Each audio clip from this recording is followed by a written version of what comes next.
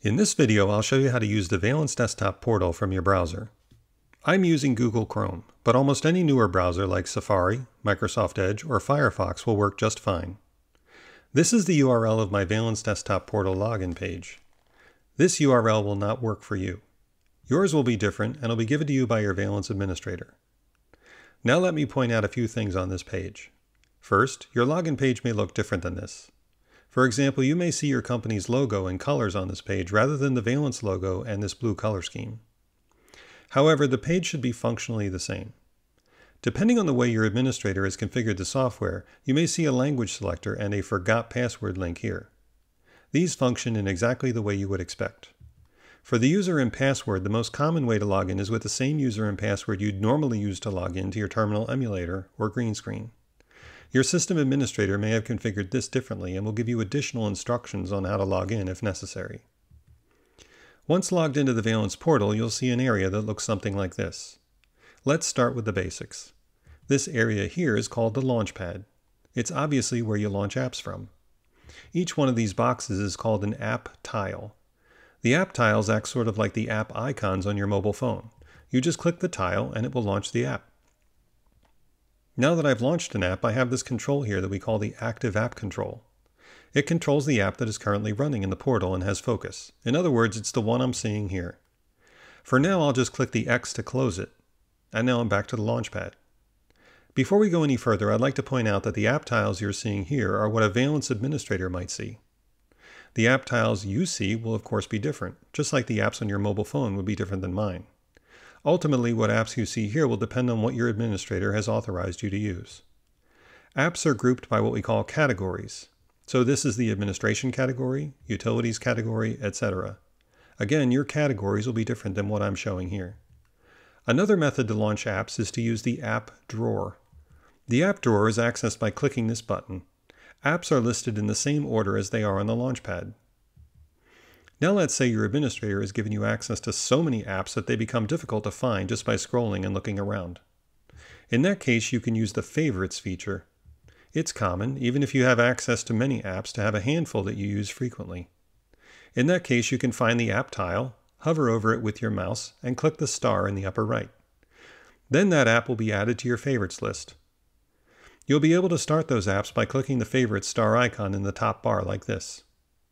The final way of finding and launching apps is by using search. Just click the search icon here, start typing any part of the name of the app and choose it from the suggestion list.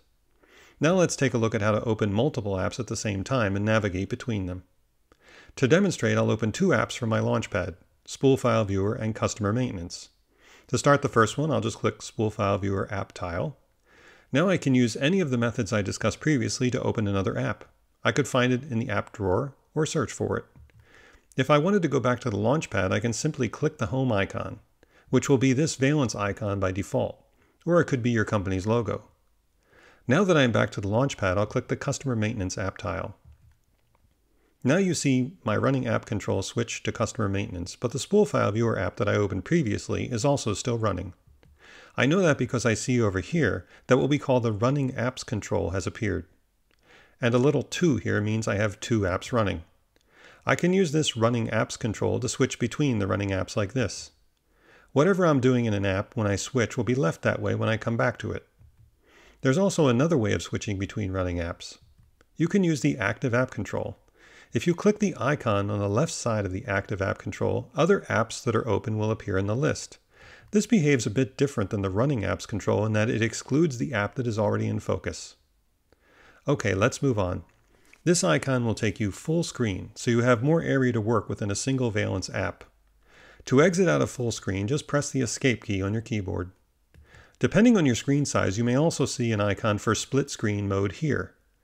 When you're using a display that's large enough, Valence will let you have a split screen, left side and right side, so you can use two apps side by side. This next icon is the User Settings control. I have a capital Q on mine because my user profile starts with Q. For you, you might see one or two letters in the circle with your initials or the first letter of your user profile. Once I click this, there's a few things I can do. I'll start from the right side of this row of buttons and work my way to the left to explain them. Clicking this information button will tell you about the version of software you're using. This lock button is to lock your screen. This is useful if you'll be away for any significant time, like during a break or lunch, and you're concerned about security. When you're back, you can just unlock it by putting your password in again, and then it'll bring you back where you had left off. Your screen might get automatically locked after a certain period of time based on how your administrator has configured that feature. The next icon is Change Password. That's an obvious one that really doesn't need any further explanation. This last one here is where your settings live. When I click this cogwheel icon, we have a few different things we can do here. You can change the portal appearance, you can auto-start certain apps when you log in, and you can also set up two-step authentication. There is a separate video on how to use two-step authentication, so in this video I'll just explain portal appearance and auto-start apps. Let's start with the portal mode. The default mode is that there's no tabs and app switching works the way I've previously shown. So let's see how the tabs mode changes things. When I change the mode, I need to log out and back on to activate that change, so I'll do that now.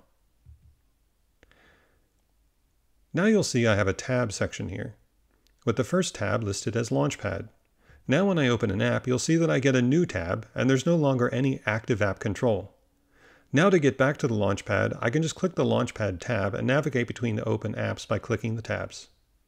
Some users prefer this way of navigating between apps, but the downside is that a significant portion of your screen is given up to this tab section. Going back to the user settings, the next one we will look at is the theme.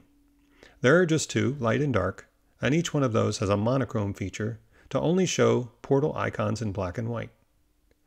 Moving on to Autostart apps. This is intended for those cases where you might have one or more apps you just need to have open immediately every time you log in.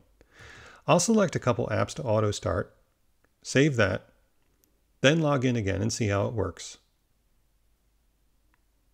There you go. That's a few seconds saved every time you log in. That's it for that line of icons. Then the last thing we'll look at here is the environment. If your administrator has assigned you to only one environment, then you'll just see the name of the environment here, and then you can ignore this area as it will never change for you. If you have multiple environments to pick from, say a live environment, a test environment, various different company entities, just to list some examples, your administrator might allow you to select that here. If you do have multiple environments assigned, you'll have a button like I do. So if this is a clickable button, you can click it and choose the available environments from a list. For example, I have a base environment and a testing environment. Once I change the environment, all running apps will be closed. Then when I reopen them, I will be running them against the currently selected environment.